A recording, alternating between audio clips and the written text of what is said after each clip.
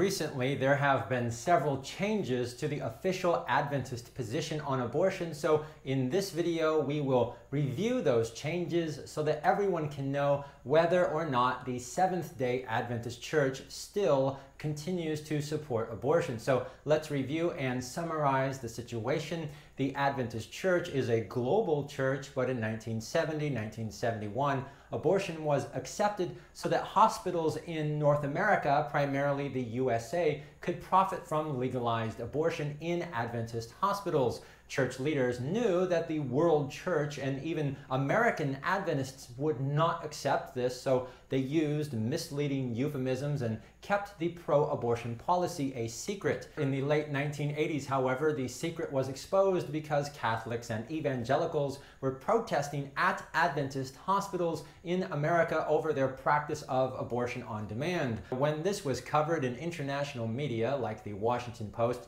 Adventist church members became more aware of the problem, and following outrage and complaining from laity, church leaders promised to address the issue. This is all documented in a research paper that was presented at the Adventist International Conference on Abortion in 1988 and later published right here in the Adventist Church's official journal Ministry. In 1992, a new set of official, quote, guidelines was voted and approved by the Adventist church leadership, but it still contained the exact same mother's health loophole used in Roe v. Wade and Doe v. Bolton to justify abortion on demand. The same mother's health loophole used in 1970 and also in 1971 was used again in 1992. It's also critical to understand that when the international media blew the lid off the secret in the 1980s, Adventist church leaders recognized that Adventist lay members would not accept abortion, so they became very creative and began claiming that abortion was a religious liberty issue just like keeping the Sabbath, and they even appealed to the Supreme Court of the United States, claiming that anti-abortion laws to protect children from violence were a violation of religious freedom. I made an entire video about that right here.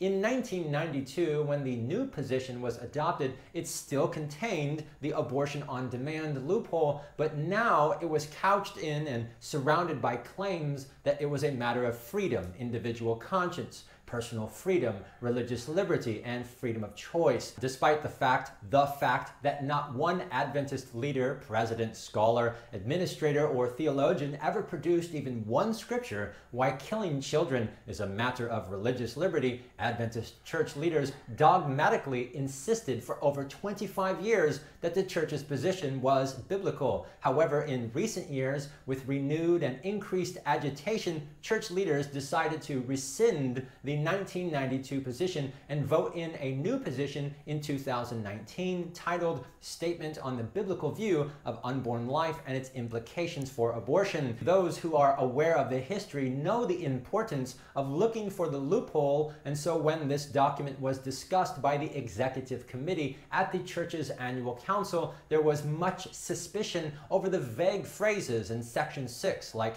fatal prospects to who? The mother or the child? And what exactly were birth anomalies? Why is abortion a matter of conscience but not racism and tithing? Why are slavery, why is theft and rape not also matters of conscience? The claim that deliberately killing children was still defined as a matter of conscience is again not explained. And how does Romans 8 justify killing children, and how come nobody in church leadership even attempted to explain this verse? This section raised much discussion and was challenged especially by Doug Batchelor, but top church leaders, anticipating this objection, then promised that an official, quote, protocol would be published at the beginning of the following year, 2020, to interpret this section. Top church leader and assistant to the president, Mark Finley, rushed to quiet any type of criticism and published this video here where he claimed that suspicious people and critics did not really understand the document, and he claimed that section 6 would not open the door for abortion. Let's listen.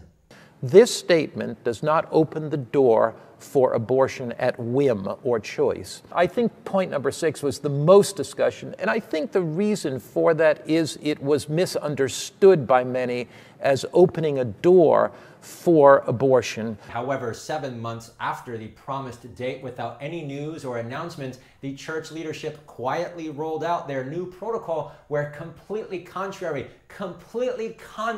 to all of the promises made by Finley and other leaders, the new protocol did in fact contain again the exact same mental health loophole to allow elective abortion specifically within Adventist institutions, which is the strongest, most undeniable proof that again in 2020 Adventist leadership are continuing to use vague language to manipulate and deceive the church. People swore up and down. We were told repeatedly that this would not open the door, and that is exactly what leaders did. However, unlike 1970 and 1971 and 1992, Adventist church members, angered over the continual deceptions, were now watching closely, and when the protocol was released, there was an immediate backlash, and top church leadership deleted the protocol and hurriedly posted a revised version. So right now, after all of this history, the Adventist Church has the official 2019 position with a loophole, but that loophole is supposed to be explained by a protocol. But when the protocol was exposed and then deleted, church leaders posted a revised protocol which only repeats the same vague phrases and gives us no definitions. The deleted protocol had many very specific definitions, especially for therapeutic and elective abortion, but right now, the current revised version, the phrases are again used, but notice this, no definitions are given. So nobody really knows what these words mean, and that's on purpose. When Adventist church leaders think that they can get away with it, they will give you definitions, but if they have to retreat, they will leave you with the vague language and take their definitions with them.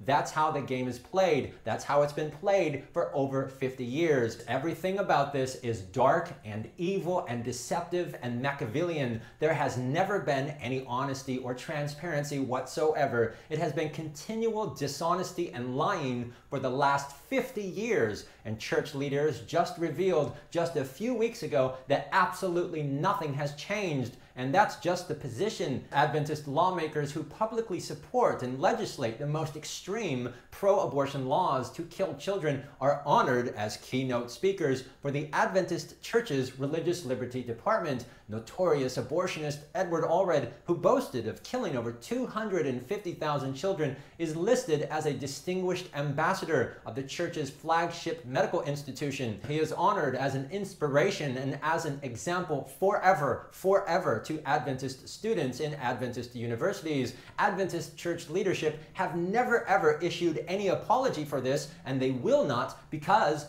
they believe that killing children is a sacred religious right that must be protected. And the current president, Ted Wilson, on multiple occasions publicly affirmed this point. And when Adventists say that something is a matter of conscience or religious liberty, this is defined as a matter of worship. This is exactly why the Adventist Church appealed to the Supreme Court of the United States to block anti-abortion legislation. The 40 to 50 million little children who are brutally killed every year, the Adventist Church argued to allow this violence to continue. Furthermore, Adventist leaders argued to the state of Maryland that Catholics should not be allowed to build a hospital because Catholics don't allow abortions. When you honor pro-abortion lawmakers, when you set up as your ambassador the most notorious abortionists, when you petition a secular government to forbid Catholics to build a hospital because they won't kill innocent children, not only are you very pro-abortion, you are an enemy to a healthy civil society. When the Washington Post saw this and published an article blasting the church for its hypocrisy and claiming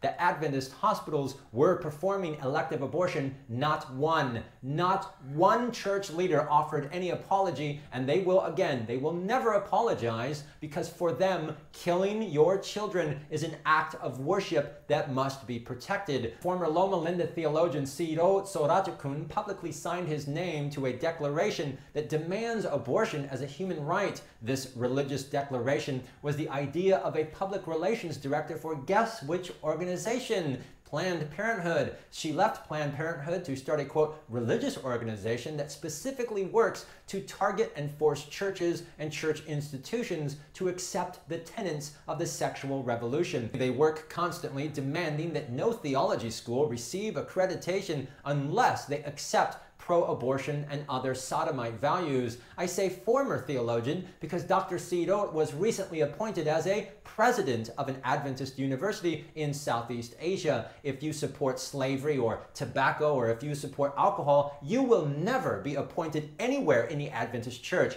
But if you demand abortion, you will be appointed as a president to influence thousands of youth in our own schools. It's important, however, to stop and remember that as of right now, there are at least 21 million Adventist church members worldwide, the majority of which are in Latin America, Africa, and throughout Asia. Abortion was brought into the church by the North Americans, but it's their influence that keeps abortion in the church. The overwhelming majority do not support abortion and remain oblivious precisely because of the misleading language and euphemisms, the misinformation and doublespeak. For example, the New Revised Version says, Adventist healthcare institutions prize, they prize human life and do not perform elective abortion. And of course, they give no definitions because in the deleted version, they switched definitions and said that therapeutic abortions were acceptable for reasons of mental health. It's constant trickery and verbal sleight of hand. They switch out and they replace